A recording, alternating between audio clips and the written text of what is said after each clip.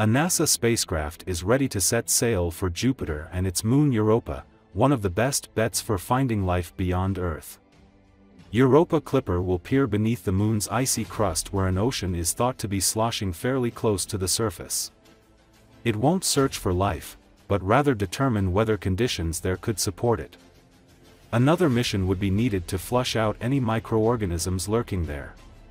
It's believed that there could be a vast global ocean under this ice, and where there's water, NASA says, perhaps there could be life, said Associated Press space reporter, Marcia Dunn.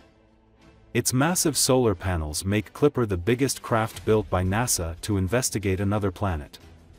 It will take 5.5 years to reach Jupiter and will sneak within 16 miles of Europa's surface, considerably closer than any other spacecraft. One of Jupiter's 95 known moons, Europa is almost the size of our own moon. It's encased in an ice sheet estimated to be 10 miles to 15 miles or more thick. Scientists believe this frozen crust hides an ocean that could be 80 miles or more deep. The Hubble Space Telescope has spotted what appear to be geysers erupting from the surface. Discovered by Galileo in 1610, Europa is one of the 4 so-called Galilean moons of Jupiter, along with Ganymede, Io and Callisto. What type of life might Europa harbor? Besides water, organic compounds are needed for life as we know it, plus an energy source. In Europa's case, that could be thermal vents on the ocean floor. Deputy project scientist Bonnie Barati imagines any life would be primitive, like the bacterial life that originated in Earth's deep ocean vents. We will not know from this mission because we can't see that deep, she said. Unlike missions to Mars, where habitability is one of many questions, Europa Clipper's sole job is to establish whether the moon could support life in its ocean or possibly in any pockets of water in the ice.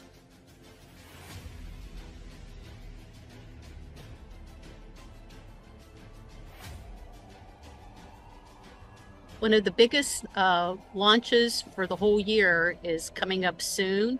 The Europa Clipper is actually going to launch from right here at Kennedy Space Center in Florida to Jupiter. And the destination, while it may be Jupiter, it's actually one of the 95 moons of Jupiter, Europa.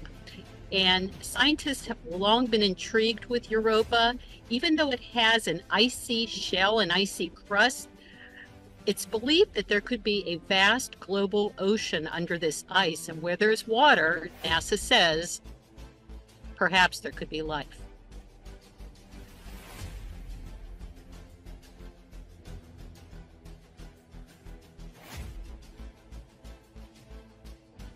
Well, this is the first mission ever devoted to Europa. There have been spacecraft that have gotten up close and personal with Jupiter before, flybys, if you will, other missions. But really, the emphasis, the focus here is Europa.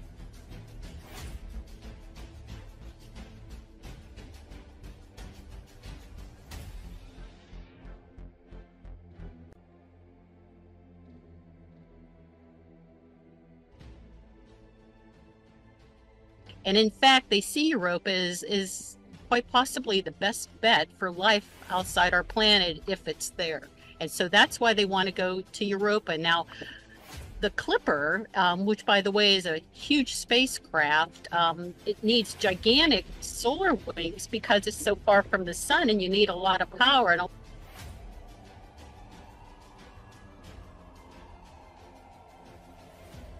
when the wings are unfurled, it's longer than a basketball court. So this giant spacecraft, one of the biggest ever built for interplanetary studies, is going to be orbiting Jupiter. But every time it orbits Jupiter, it's going to get really close to Europa. And in fact, 49 close flybys are planned of Europa.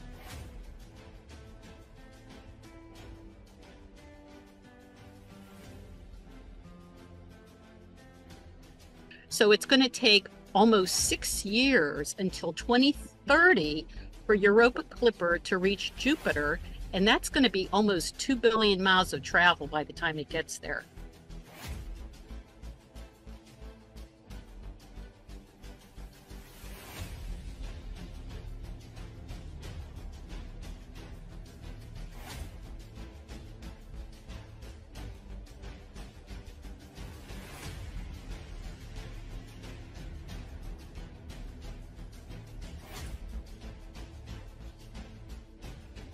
NASA says every time they're talking to people, this is not a life detection mission. Europa Clipper is not going to go up there and look for life per se. It's going up there to see if the conditions could be right to support life